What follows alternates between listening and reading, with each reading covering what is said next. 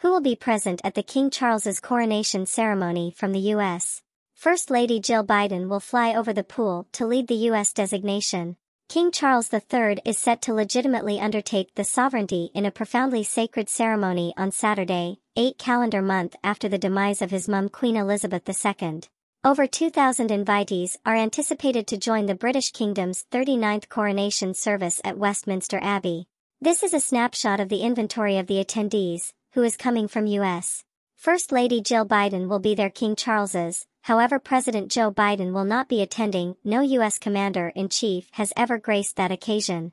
The King's or Queen's coronation. Biden attended Queen Elizabeth II's memorial service and burial in September. Laura Beers, a professor of British history at American University, said previously, according to History, it was practically difficult for a sitting leader to fly abroad to a coronation. Beers reiterated that U.S. presidents never attend proceedings such as crowning the King's and Queen's coronations because of the nation's independence from the ruling of the United Kingdom. Beers said, and I quote, "It wasn't really a place for the U.S. president. And I think Biden is keeping with that tradition. It doesn't have anything to do about U.S. foreign policies towards Britain, about the nature of the special relationship or anything. It's just this is a British and Commonwealth affair." The U.S. designation, headed by Jill Biden, will also incorporate distinctive macroclimate diplomat John Kerry, who has labored with Charles on weather ingenuities. President Dwight D. Eisenhower will send a representative of 4 affiliates in his position.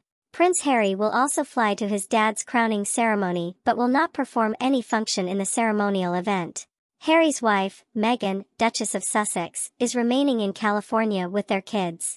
Singers and American Idol judges Lionel Richie and Katy Perry will get on the stage to thrill visitors at King Charles's coronation gig on Sunday.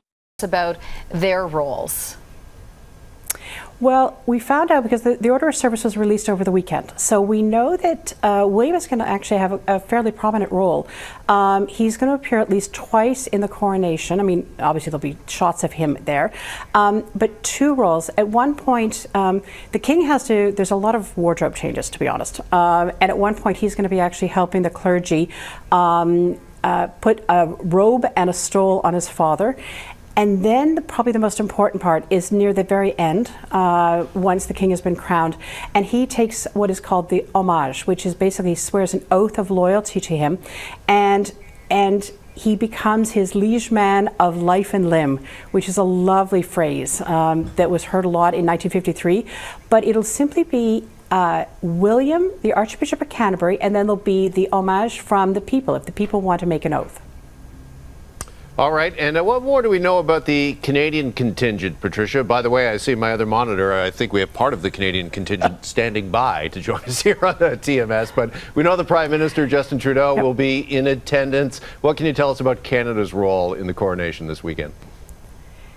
Well, the Prime Minister will not only be in attendance, he'll actually be in the procession entering the Abbey. So all the realm countries, remember there's 15, including Britain, Canada, Australia, and the like, and they're actually going to be in the procession. So we're going to have, with all the flags of each nation, the Governor General, so Mary Simon, and the Prime Minister, Justin Trudeau, will walk with the other realms into the procession. There will also be, for the anointing screen, so this is a screen that kind of shields the king at the most sacred moment of the coronation.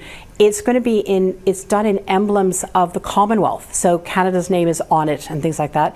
And then at the very end of